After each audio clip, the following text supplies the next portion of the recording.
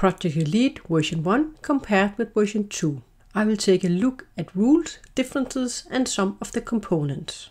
Changes to player setup. In version 1, you will get a character card, miniature, and place 3 health tokens on the card. Then you will most likely start with 2 cards, a weapon card and an item card.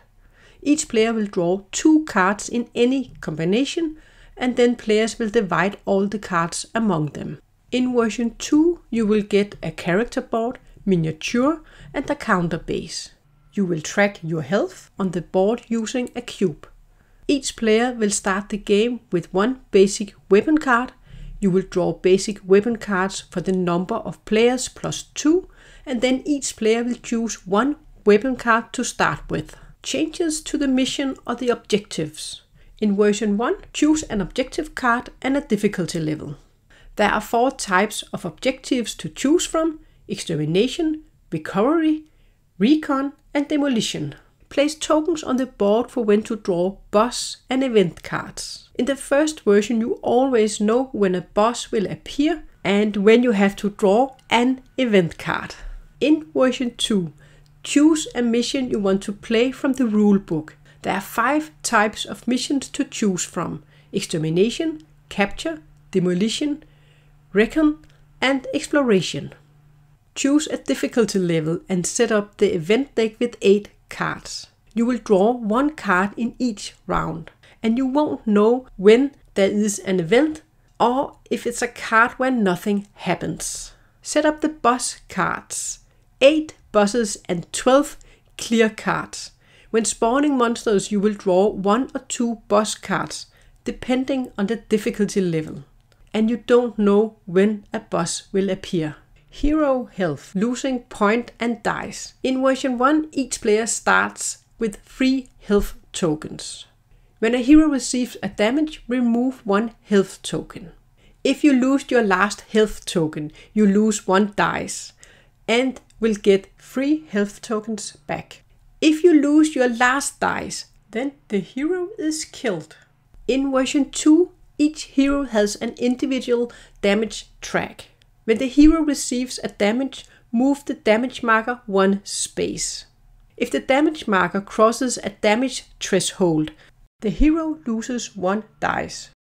If the damage marker is moved to the last spot on the damage track, then the hero is killed. In version 1, to get search cards, you have to log a dice on the search spot on the board.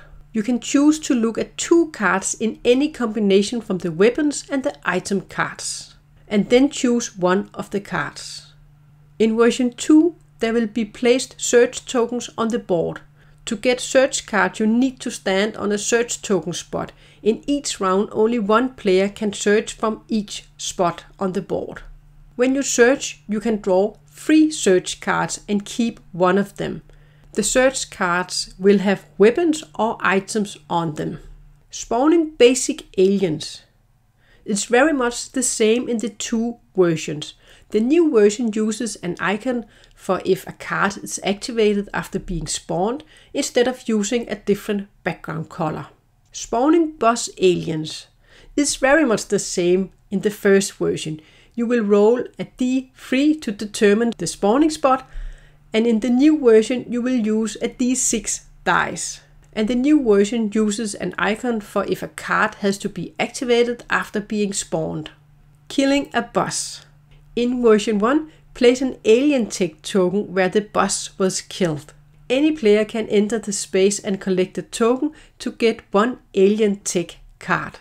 In version 2, the hero that gave the boss the large damage can draw 3 alien tech cards and choose to keep 1 of them.